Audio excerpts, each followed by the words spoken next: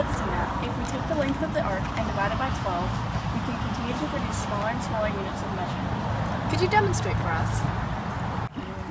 Surely. The arc measures 43 units. After dividing by 12, we can find that each unit is 3.5833 subunits. Each of these, after dividing by 12 again, equals 0.298611 subunits, or whatever we decide to call them. It's really quite simple. May I make a suggestion? Of course, Jessica does. Go.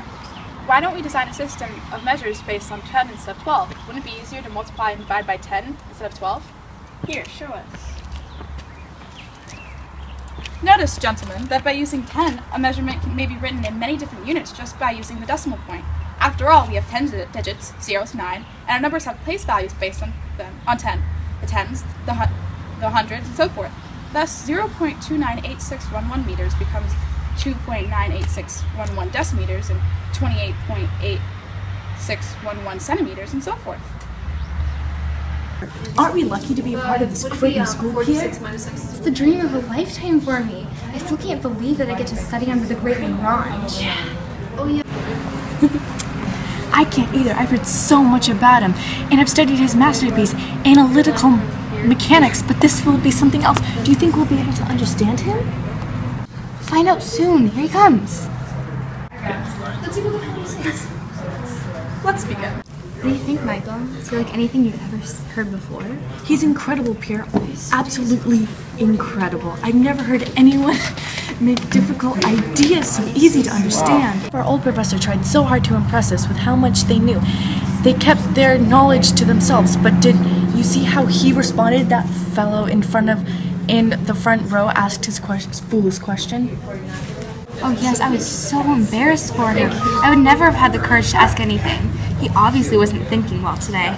Yes, but did you see what Professor Lagrange did? It was as if he crawled inside the student's mind and saw the problem from his perspective. He saw exactly where the confusion was and how to clear it up. Lagrange always impressed his students. Although he was a genius, he was also incredibly modest. In fact, his most famous quote was, I do not know. whenever he did not know, he worked harder to make sure that he did know. He eventually solved a question that mathematicians had been working to solve for years. When a series of figures have the same perimeter, which figure has the largest area? Later, he developed a mathematical formula explaining the gravitational attraction between the moon, sun, and earth. He's also discovered that any integer is the sum of 4 or less square numbers. He went to study for the king in Prussia until the king died in 1787. Then, Lagrange went to work for Louis XVI. He had a hard time working because he was very depressed, until he fell in love. Go. Marry me, Lagrange! No. Marry me, Lagrange! Okay. One day, this little man will surpass all of us insofar as we are mathematicians.